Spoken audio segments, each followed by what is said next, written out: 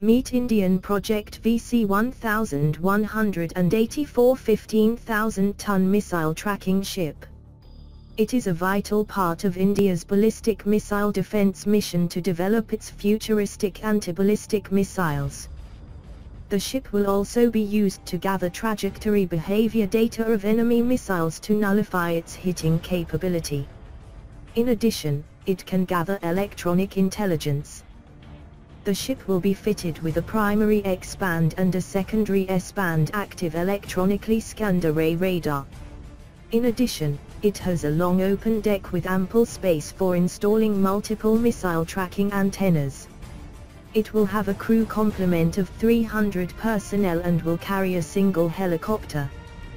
Powered by 2 diesel engines, it is also equipped with high-tech gadgets and communication equipment.